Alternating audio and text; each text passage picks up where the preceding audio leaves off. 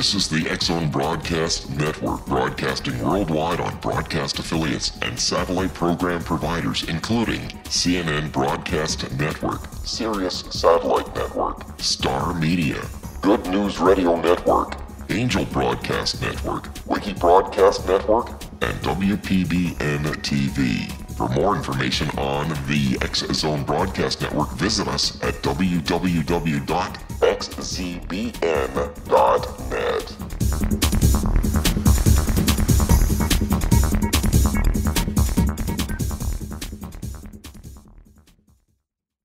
Still to come on tonight's show, Howard Bloom will be joining me, and it's always great talking to Howard. He is full of information. He's written a number of books, and Howard Bloom is up next here on the X-Zone with yours truly, Rob McConnell. My guest this hour is John Milor. His website's X-Zone Nation, aliensinthebible.com, and aliensandtheantichrist.com. John, I'd just like to let you finish off what you were saying before we had to run to that break about, the creation of Christ. And, why is there only one Christ?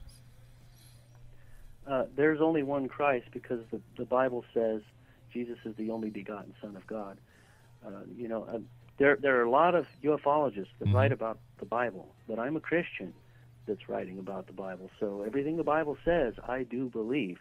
Now, of course, my interpretation of the way I see certain scriptures is going to differ between a lot of Christians, but there are certain things that I do adamantly hold to, and the identity of Jesus is one of those things. Every cult and every deception in the world has one thing in common, and that's to attempt to redefine God and who He is. And the number one deception that's being proliferated by this whole the deception side of the ET phenomenon is that God is not who He is. God is an alien race, that we're seeded here by another alien race. Isn't that possible? No. Why? Scripture states in Genesis that we were created by God forming us from the dust of the earth. We are. But it also says in Genesis that God created us in His image. So if we were created in the image of God, then we are no different than Christ, because Christ was created in the image of God, and according to the Bible, so were we. Being created in the image of God doesn't mean that we are God. That's true. Like Him. But as for Jesus, he's in a category by Himself. The Bible says that He existed before He became human. The Bible doesn't say that about anybody else. But isn't that the perfect case for reincarnation then? If He existed before He came to earth, many people who believe in other religious philosophies that believe in reincarnation say that we come back to this planet or to other planets, and could that not be the same for Christ? No, it's not the same for Him. Why not? Reincarnation, the word itself means that you were incarnated before. And that you are reincarnating. Jesus was not incarnated before He became human. But how do we know that, John? How do we know that these stories haven't lost credibility over the years? I am basing what I am saying on the Christian faith. I'm a Christian that's writing about these things like extraterrestrials and whatnot. So if you're going to believe in the Bible, then that's what you have to believe. You have to believe that Jesus is God. He's the Son of God. So how can you be the Son of God and God at the same time? This is one of the biggest problems I have. And John, we've just run out of time. Great having you here with us. Look forward to the next time you visit us in the X-Zone Nation. John Milor has been our guest. aliensinthebible.com and aliensandtheantichrist.com. We'll be back on the other side of this commercial break with Howard Bloom as the X-Zone continues right here from our studios in Hamilton, Ontario, Canada, on the X-Zone Broadcast Network and the Talkstar Radio Network.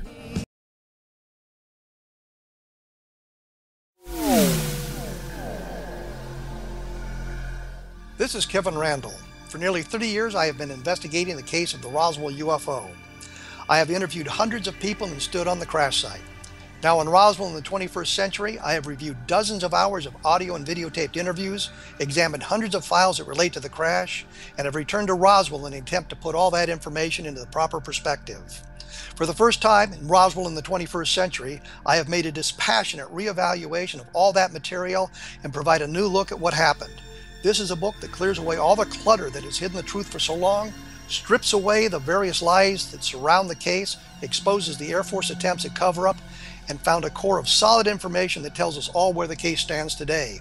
Roswell in the 21st Century will be available in just a few weeks. For more information, please visit my website at www.kevinrandall.blogspot.com.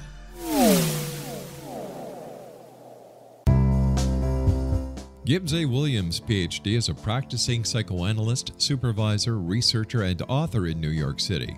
Much of his life has been dedicated to understanding nature and the uses of meaningful coincidences or synchronicities. His radical and original non-Jungian, non-mystical, non-magical theory of synchronicities illuminates much of the fog surrounding this challenging and perplexing topic. His ideas and manners are fresh, presented in a style that is both entertaining and highly informative. He is also an expert on crisis intervention, specially focused on violence reduction for the police and citizens, mastering anxiety, frustration, and stress without the use of medication, and effectively preventing and treating heroin addiction. Dr. Williams can be contacted at his email address at gwwilliamsny11@aol.com or visit his website at www.drgibbswilliams.com.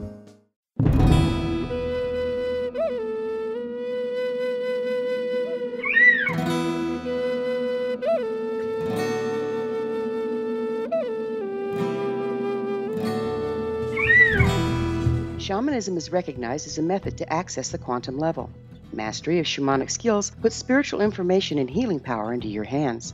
Path Home Shamanic Art School, a bonded Colorado certified occupational school, has met rigorous state standards, ensuring its director and instructors have the qualifications to teach the shamanic arts. Path Home offers its certification program in blocks of study.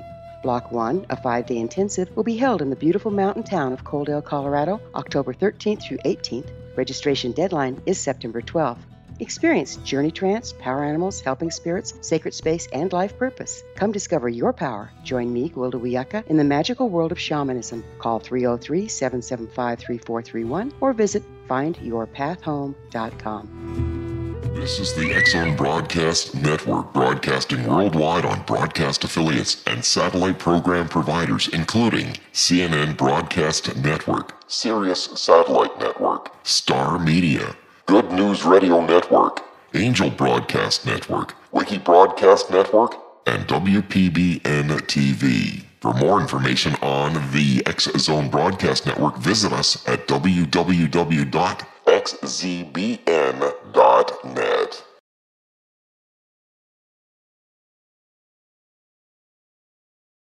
With each new extreme weather event or terrorist act, it becomes increasingly obvious that we live in uncertain and challenging times. We all buy car insurance. Why not collapse and catastrophe insurance?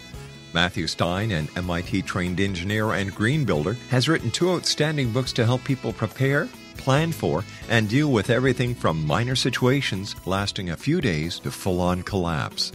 Matt's first book, When Technology Fails, is a manual for self-reliance, sustainable living, and surviving the long emergency. This massive book covers the gamut from first aid and emergency preparedness to alternative healing, renewable energy, primitive living skills, and 18th century technologies that could be critical to your comfort and survival in a long-lasting crisis. Matt's second book, When Disaster Strikes, is a comprehensive emergency preparedness handbook and survival guide. When Disaster Strikes is an essential item for every family's go bag. Both books are available at all usual sources.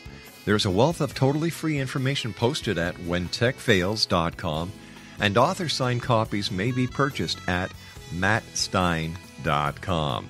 That's www.whentechfails.com and www.mattstein.com. Welcome back, everyone. John Milor is our special guest. And John, how did you, what was the sighting that or the encounter that catapulted you into investigating the paranormal UFOs and making the biblical connection? Well, I would say that, like you mentioned in the biography, I had encounters of my own. I've seen demons before with my eyes while I was wide awake as a child. But later in life, when I was in the Army, I actually saw either it was some kind of alien probe or another kind of life form that has a a non-dimensional structure to it, because it flashed on and off as a glowing ball of light about the size of a soccer ball. This was in the jungle of Panama. Me and several other people saw this thing. It came up on our position in the jungle, and when it wasn't flashing on, it was invisible. There was absolutely nothing there. We had night goggles, and we were looking through those, and we could see absolutely nothing, and then it flashed on. And it circled our position and then went down the road and circled another position and then wandered back off into the jungle. Everything about it resembled intelligence. But I know of no technology that we have that can come close to anything like that. That was probably my major encounter with something otherworldly. But then after I had my vision, when I was 21, with Jesus, I began reading the Bible, and when I came across Genesis chapter 6, I just knew exactly what that was right off the bat, with these beings coming from somewhere else, mating with human beings, and then their children were genetic monstrosities of nature, so there's obviously something otherworldly going on. And it struck me that, people define angels as non-physical beings, but the fact of the matter is they are physical beings. Everything in Scripture describes them as having physical properties, but they can also transcend this physical dimension as well. So they are physical, but they can do things like walk through walls because they have control over their dimensional structure. And I just understood that from right off the bat, reading the Bible, but I was kind of amazed that other people didn't see it the same way as I did. Could you tell us in more detail the sighting or the vision you had of Jesus Christ, and what were you doing? Were you asleep? Was this in the middle of the night? Was it in the middle of the day? Had you been stressed out? Apparently this is something that runs in the family, because my great-grandmother also saw Jesus, but hers was a little more dramatic than mine, I think. She actually was awake, and he walked into her room on one occasion. But with mine, I was asleep, and it was a dream that I had where Jesus came to me, and he showed me different things. And this was basically the worst, lowest time in my life. I was wallowing in sin. And anyway, during the dream, Jesus came to me, and he revealed to me that if I didn't stop, if I kept going the way I was going, I was either going to be dead or in jail for the rest of my life. Most likely dead, though. And that was the warning. I just turned 21. I reached the age of accountability, and he was letting me know that umbrella of protection I'd been under all that time was being taken away if I didn't change. And when I woke up, in all the dream, I didn't physically see Jesus. I saw where he was sitting in a chair, because I saw an indentation in the chair through the different things he was showing me. And I knew it was somebody there, and there was something very familiar about that person, but I couldn't see him. And the question popped into my head as soon as I woke up: who was that sitting in that chair, questioning me and showing me all these things? And I heard his name spoken audibly into my ear, Jesus. And that's when, instantly, in a second, I changed from the way I was to all of my addictions and everything that I was involved in. Just completely, I was able to do a 180 in my life at that time without any effort whatsoever. And then after that, that's when I started reading the Bible, And I was like, okay, well, step number one, where's the Bible? I'm going to read it. And I read it from cover to cover. And started going to church and everything after that. But these things opened, that's when I became aware of everything that I saw, in the Bible. It's just highlighted to me. John, I was wondering if you'd share with us some of the books you've written. Some of the books I've written? Mm-hmm. Oh, okay. Back in 1999, I wrote Aliens in the Bible, and that was my first research project where I was taking, it actually started with an article, but I expounded on the article that I wrote and posted on the internet and made it into this book. And then continued to do research and compile things over the years. And almost a decade after that, I wrote Aliens and the Antichrist, which is kind of like Aliens in the Bible, second edition. Has a lot more extensive research, different things that I found out, some places where I found some of the pieces that I was missing to the puzzle I was trying to put together in Aliens in the Bible. They finally fit together. And so Aliens and the Antichrist completes that. And then the Eagle Star Prophecy is more along the lines of my personal testimony, what exactly happened to me that changed my personality. It was really literally a Ebenezer Scrooge type moment. You know how he goes to bed one night and wakes up a completely different person, and everybody's freaked out by the way he's acting. It's so different. That's exactly what happened with me, and that's what the book Eagle Star Prophecy is about. My visions of heaven, which I've had 2 when I was 12 years old, and then my encounter with Jesus when I was 21, and some other odds and ends in that book. What does heaven look like? Oh, wow. I was in 2 different areas. One area was in the country, so I wasn't in the city in my first vision.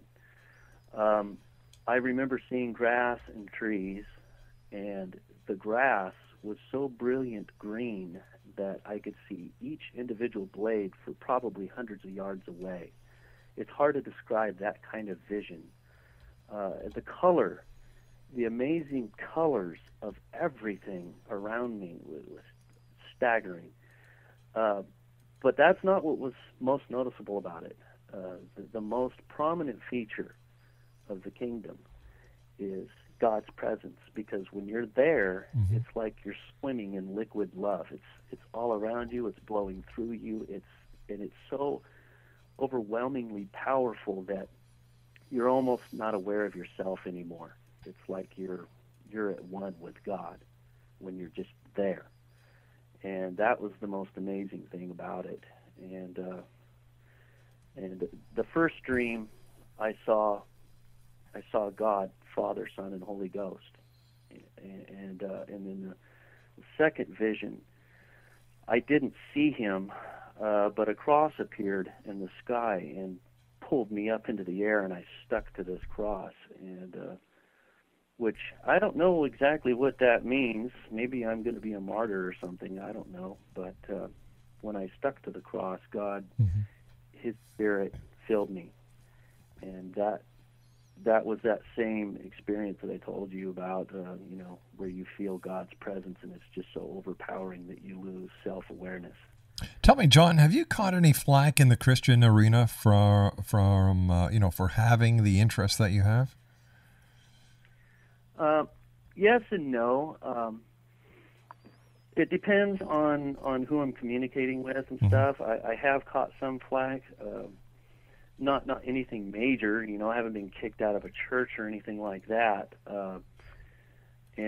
But I have encountered people that just refuse to, accept any possible interpretation other than what they've already accepted and are not willing to budge on. A lot of things I can understand that kind of a stance, like the doctrine of evolution, for example. It leads to some things like the Holocaust, if you believe in that hook, line, and sinker. But the possibility that extraterrestrials exist in the cosmos doesn't necessarily have to lead to somebody endorsing something like the Holocaust. Mm-hmm. And there's people out there that'll argue that point, and they're very dogmatic about it. Well, when it comes to the Holocaust, there certainly is enough evidence to prove beyond a shadow of a doubt that it really did happen. So how anyone can even try to deny the Holocaust is not real is beyond me. Oh, that's unconscionable. What's being said in media in certain countries about that. That's ridiculous. I understand how the doctrine of evolution can lead to somebody, having that kind of morality and justifying movements in a country like the Nazi movement, because it was all basically founded on the doctrine of evolution, survival of the fittest, the supreme race. That's where he got the whole inspiration for it. And anybody who endorses the doctrine of evolution to that extent is endorsing a way of thinking that says we exist for no reason. You might as well take advantage of why you're here, because this is it. This is all there is. You have no hope of salvation, no hope of an afterlife, no actual reason for existing to begin with, because you're a cosmic accident. And if you take that to its logical conclusion, you will become the most selfish person, and your purpose in living in life is going to be to do whatever you can to get as most as you can. John, stand by. We've got to take our news break. John Milor is our special guest. www.aliensinthebible.com and www.aliensandtheantichrist.com. We'll be back on the other side of the news. Don't go away. It was a terrifying experience. I thought we was going to go to jail for murder. That day, we were a little behind, so we worked until it was starting to get dark. We loaded up the equipment and hadn't driven very far when we caught glimmers of this glow coming through the trees.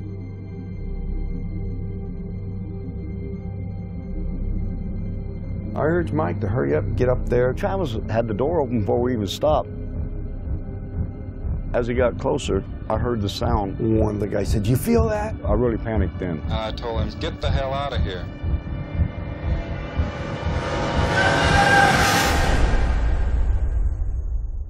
It didn't come directly to me, it came to a deputy sheriff. Three of us volunteered right away to tell him what had happened. Sheriff Gillespie definitely didn't believe it. He says that we better be certain, because we get in a lot of trouble. When we went to search the next day, they split us up, and the whole time the deputies asked me, if you just tell us where the body is, we can all go home and get this over with. We're talking about 100 people. Combing through the wooded area, nothing turns up.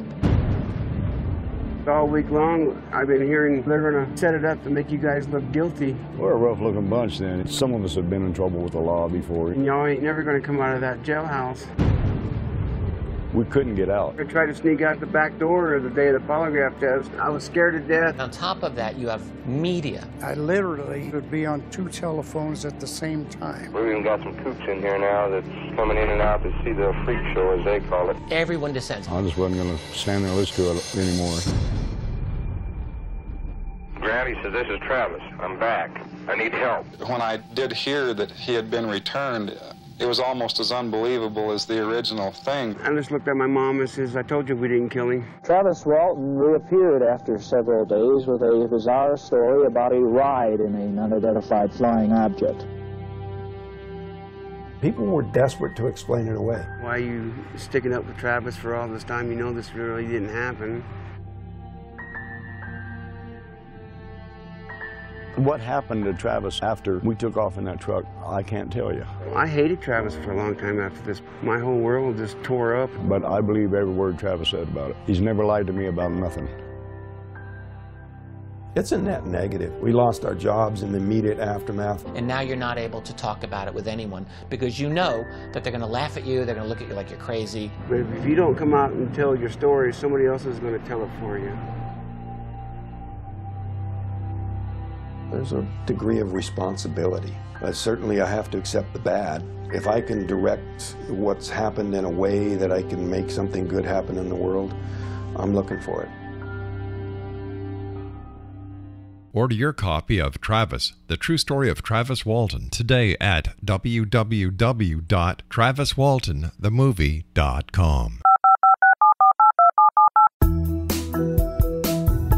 Did you know that when you're on the road with limited data or Wi-Fi, you can still listen to the X-Zone radio show with Rob McConnell, The Science of Magic with Gwilda Wiyaka, High Tech with Corey Kay, and every minute of the 24/7, 365 programming of the X-Zone Broadcast Network by calling 712-432-9459, courtesy of TalkStream Live. No smartphone, app, or internet needed. It saves your data plan, and it's free if you have unlimited minutes. Call 712-432-9459 to listen on any phone, anytime, anywhere. Remember, 712-432-9459 for the best of paranormal, new age, thought-provoking, sci-fi radio programming 24/7, 365.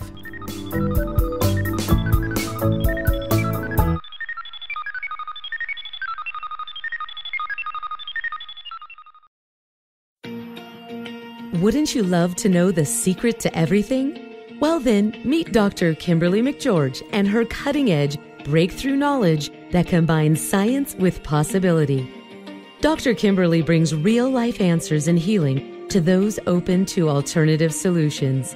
She teaches solution-based programs and classes that will change all areas of your life forever. Specializing in conscious creation, intuitive readings, and energy medicine, you can rapidly shift health, relationships, business, and money and abundance challenges quickly. Receive her best-selling book, Secret to Everything, at no cost by going to secrettoeverything.com/X-Zone. That's right, transformation can start now. Just go to secrettoeverything.com/X-Zone and receive Dr. Kimberly's book for free.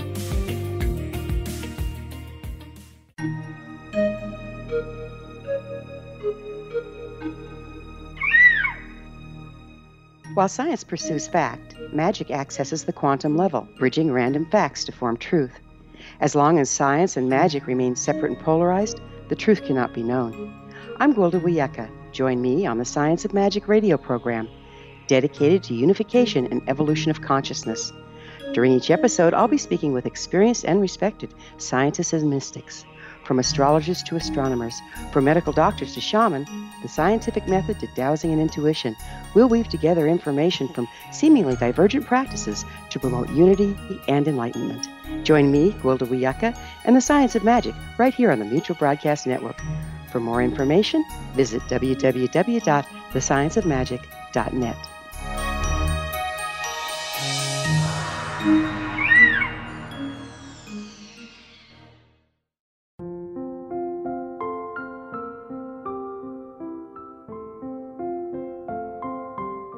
I am Dr. Carl O'Helvey, founder, president of a new cancer foundation focusing on evidence-based physical, mental, and spiritual interventions, including natural cancer cures, prayer, meditation, affirmations, nutrition, and other related holistic cancer prevention and cure modalities. These are used in cancer education, research, and financing care. I ask for your help to continue this important work by donating at www.holisticcancerfoundation.com.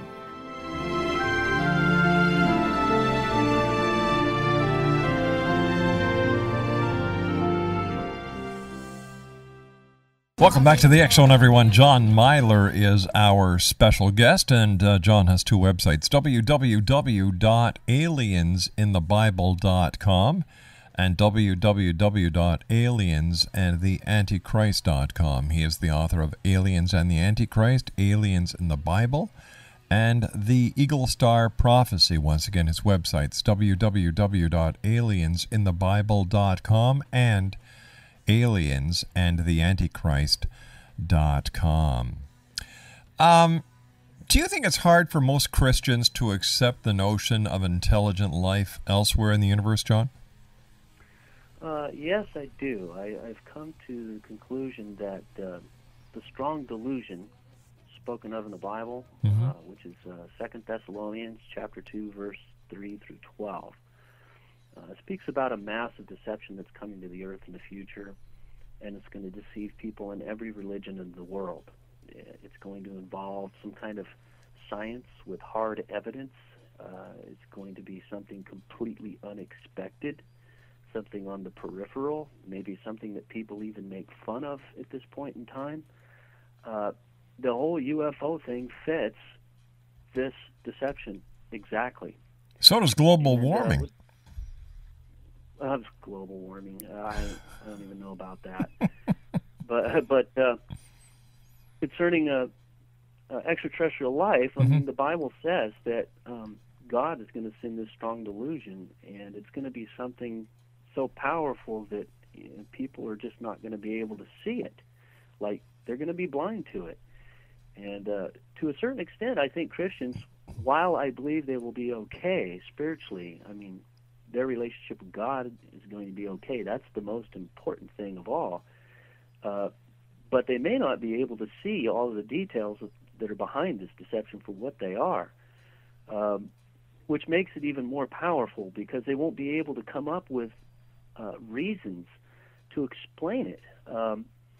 In the future, for example, if we actually develop the technology, which would probably be reverse engineered stuff that we already have our hands on, and we're able to go to their planets and see for ourselves with our own eyes that there is life out there, there's going to be a lot of Christians who are going to have a hard time dealing with that. They're not going to know how to explain it. And that's my mission. Just in case we do come across something like that, I've already done the research in advance. I have possibilities, is what I'm saying. And I'm not arguing that everything that I'm suggesting in my work is flawless and, this is exactly how the interpretation is. What I am saying is you might want to consider these possible interpretations in case something like this does happen, so you're not scrambling and you got a big question mark on your forehead because you have no idea how to explain this or how to reconcile it with your faith. That's what I'm saying. Where does the Antichrist fit into the entire UFO scenario?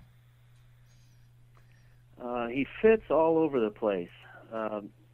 First of all, it starts back in Genesis. I believe it's in chapter 3, where Jesus first said, or where God first pronounced the curse and said to Eve that there's going to be enmity between her seed, between the seed of the woman and the seed of the serpent. And the seed mentioned is a biological seed for her. So I see no reason why it shouldn't be considered a biological seed of Satan. And, I always had wondered, there's an interesting fact about what happened with the fallen angels. The angels that got thrown down into Tartarus, as mentioned in Jude and also in I believe 2 Peter, they got thrown into Tartarus for fornicating with humans back in Genesis chapter 6. It's also mentioned in the book of Enoch. Well, why is it that these fallen angels got thrown in there and not Satan? Well, the reason why is because Satan didn't commit that sin that those fallen angels were doing back in chapter 6. And he specifically didn't commit it, and not because he's any better than any of them. I'm pretty certain of that, because he started this whole thing. He's the one that instigated all of sin to begin with.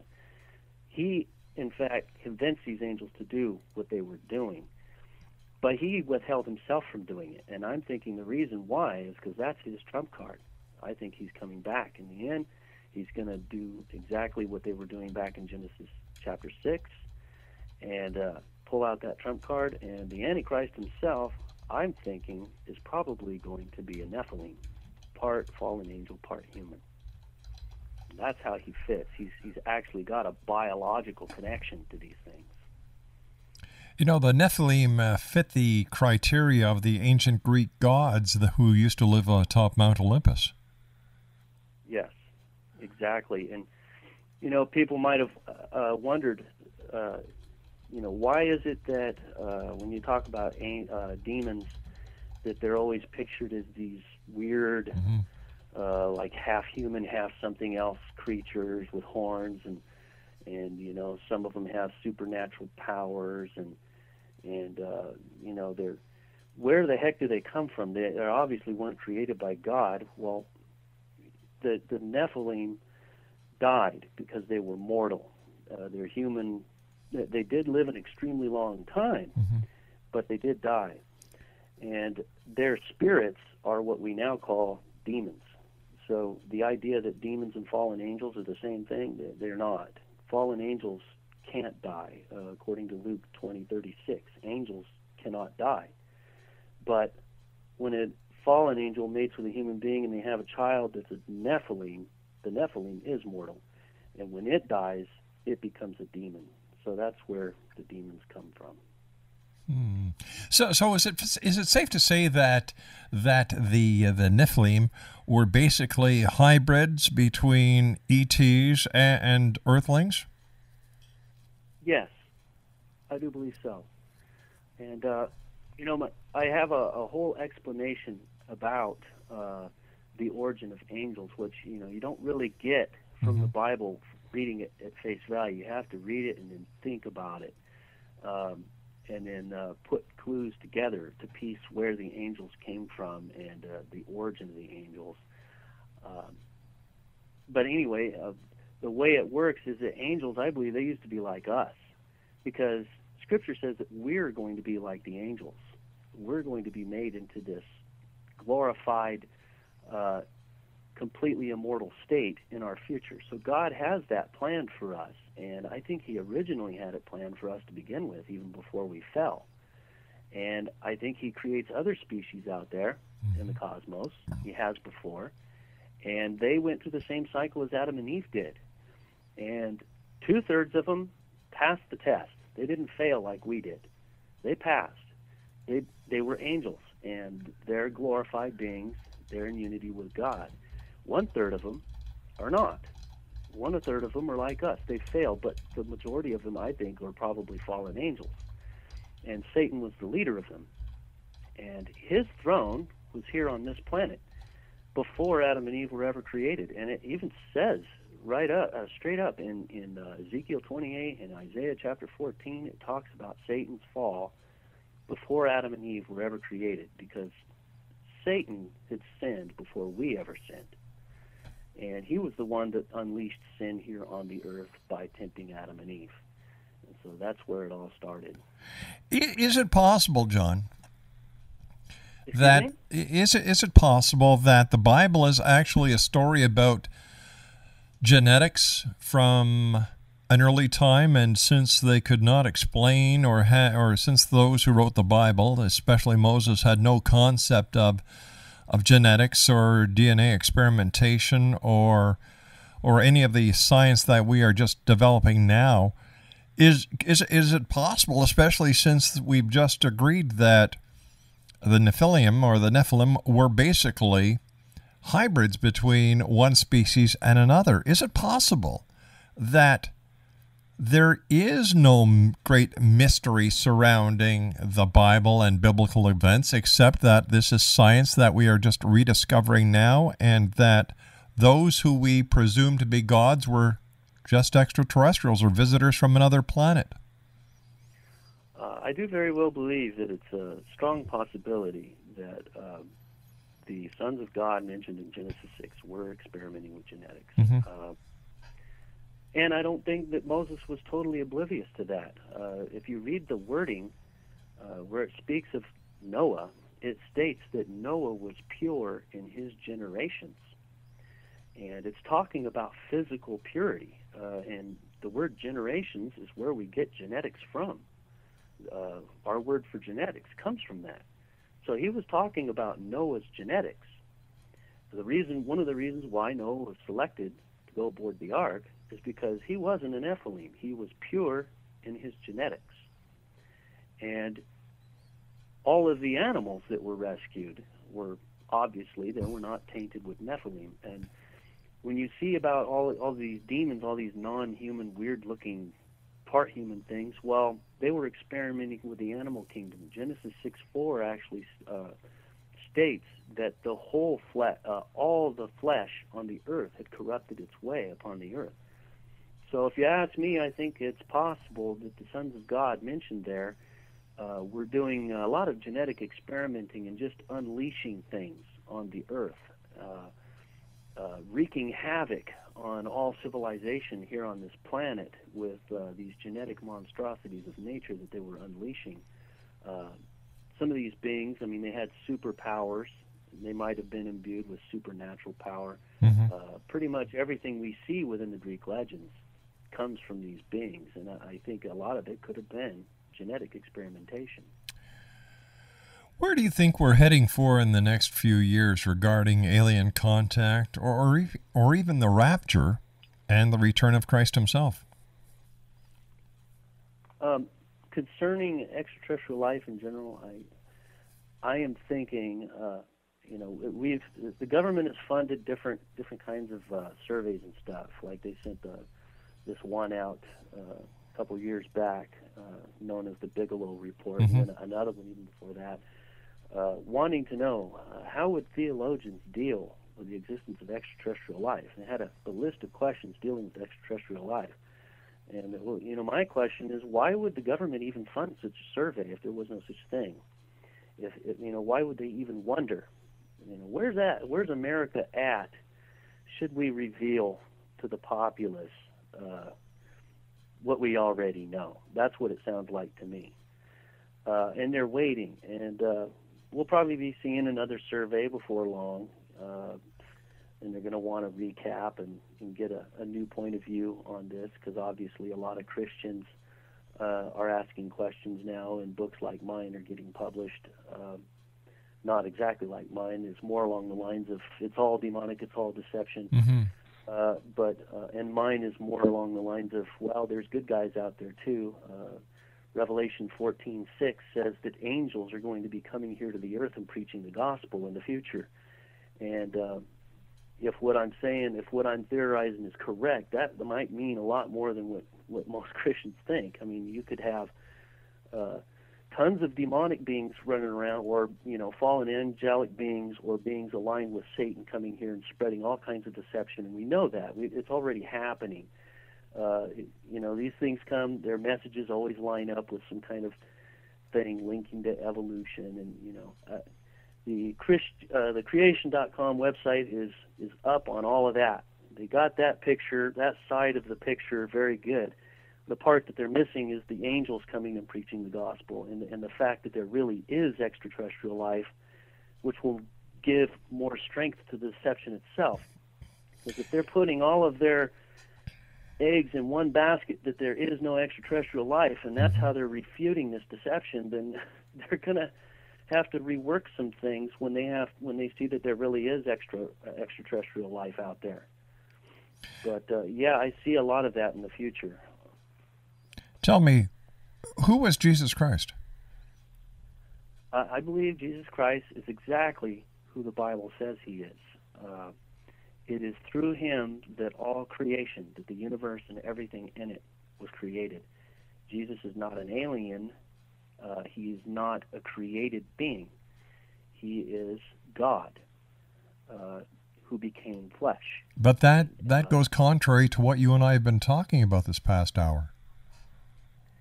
It does not go contrary to it at all. Well, if we were talking about... Jesus is in a category all by himself. He's God. Why? To suggest that he's part alien, part human would say that he's a Nephilim, and that would go against everything. Well, if his father is God and his mother is a mortal, doesn't that make him a genetic hybrid as well?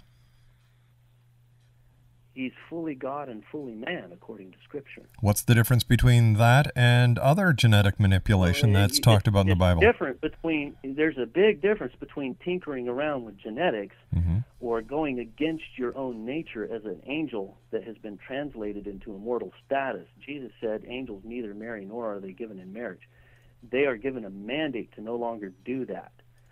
It's part of their new nature to be celibate. All right, stand by. However, We've got to take a commercial break. We'll be back. John Milor is our special guest, and John and I will be back on the other side of this commercial break as we continue live and around the world from our studios in Hamilton, Ontario, Canada, on the all-new X-Zone Broadcast Network and Talkstar Radio. Wouldn't you love to know the secret to everything? Well then, meet Dr. Kimberly McGeorge and her cutting-edge, breakthrough knowledge that combines science with possibility. Dr. Kimberly brings real-life answers and healing to those open to alternative solutions. She teaches solution-based programs and classes that will change all areas of your life forever. Specializing in conscious creation, intuitive readings, and energy medicine, you can rapidly shift health, relationships, business, and money and abundance challenges quickly. Receive her best-selling book, Secret to Everything, at no cost by going to secrettoeverything.com/X-Zone. That's right, transformation can start now. Just go to secrettoeverything.com/X-Zone and receive Dr. Kimberly's book for free.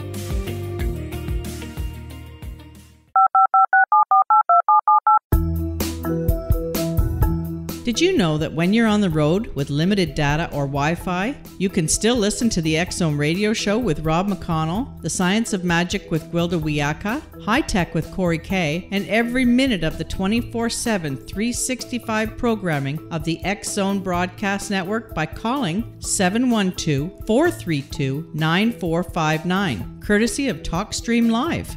No smartphone, app, or internet needed. It saves your data plan, and it's free if you have unlimited minutes. Call 712-432-9459 to listen on any phone, anytime, anywhere. Remember, 712-432-9459 for the best of paranormal, new age, thought-provoking, sci-fi radio programming 24/7, 365.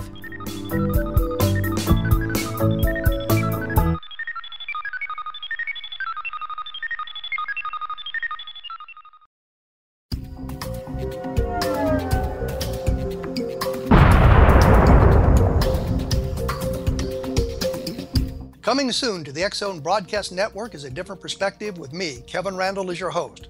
We'll be taking a close look at what is happening in the world of UFOs today with side trips into the paranormal. Guests will range from those who are household names to those who have a different perspective on a variety of topics. No topic will be taboo, but there will be tough questions asked as we all search for the truth about UFOs, the paranormal, and those things that excite us.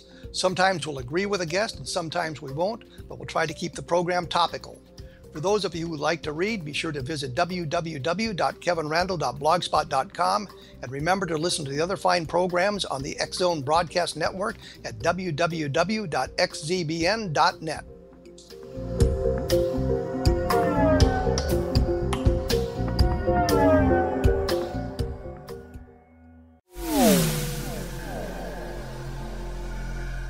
This is Kevin Randall. For nearly 30 years, I have been investigating the case of the Roswell UFO. I have interviewed hundreds of people and stood on the crash site. Now in Roswell in the 21st century, I have reviewed dozens of hours of audio and videotaped interviews, examined hundreds of files that relate to the crash, and have returned to Roswell in an attempt to put all that information into the proper perspective. For the first time in Roswell in the 21st century, I have made a dispassionate reevaluation of all that material and provide a new look at what happened. This is a book that clears away all the clutter that has hidden the truth for so long, strips away the various lies that surround the case, exposes the Air Force attempts at cover-up, and found a core of solid information that tells us all where the case stands today. Roswell in the 21st century will be available in just a few weeks. For more information, please visit my website at www.kevinrandall.blogspot.com. What Happened in Benghazi is revealed by Nicholas Genix, author of Obama, Islam, and Benghazi. He informs the American people that President Obama deceived them by advocating a strong foreign policy prior to the 2012 presidential election, and Hillary Clinton supported this deception. As the title infers, there is a connection between Obama, Islam, and Benghazi.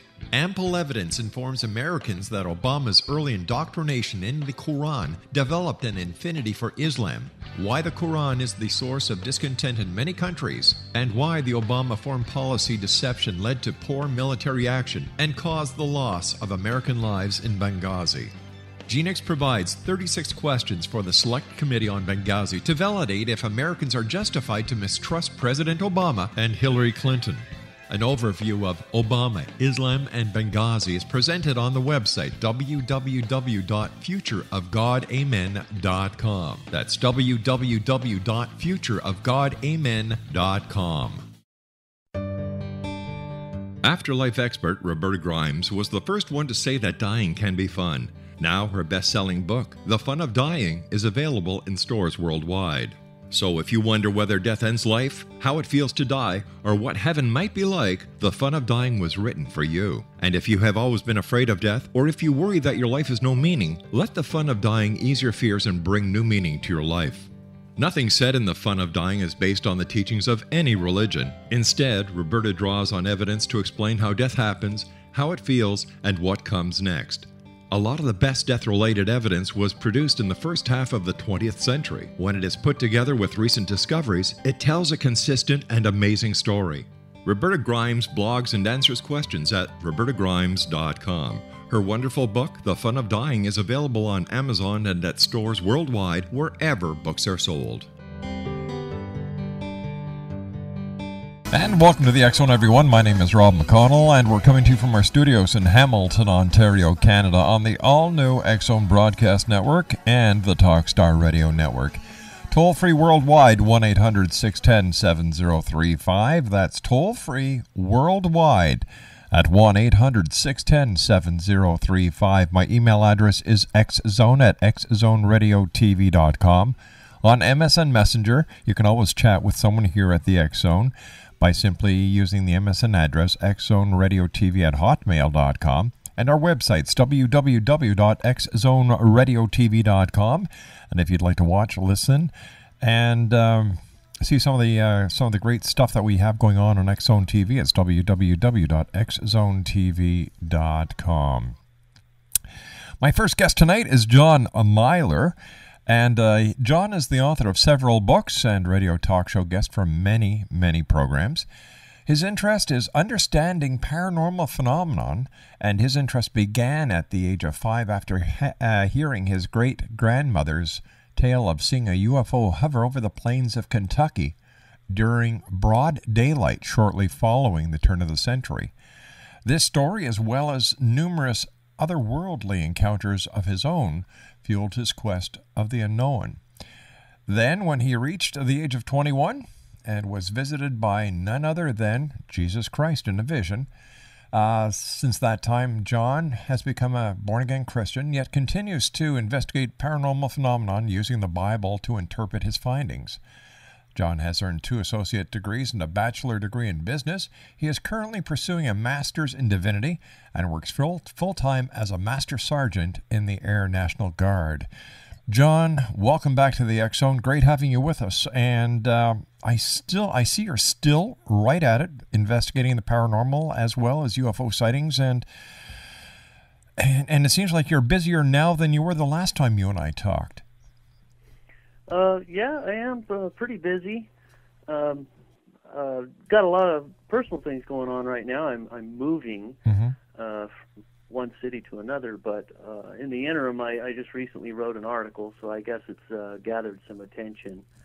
And it all basically started with an email I sent to creation.com website, which, it just started with sort of a simple query about extraterrestrial life, because they had information on there that was basically adamant. There is no such thing as extraterrestrials, and so I popped the question out, like, well, what's an angel? And the responses that bounced back and forth, I felt were worthy of another article. So that's where that article came from, titled "Cosmic Salvation." But I'm guessing that's that might have something to do with why you contacted me. Well, it's always good to have guests on that we haven't had in a while to check in with them, see what they're doing. And I have to ask you, what is an angel? Well, by definition, an angel is an intelligent being not native to Earth, which, I said that makes it synonymous with an extraterrestrial in my book. But according to the person I was corresponding with on the website, they said, no, angels are interdimensional, not extradimensional, or interdimensional, not extraterrestrial. And, I think that they're both.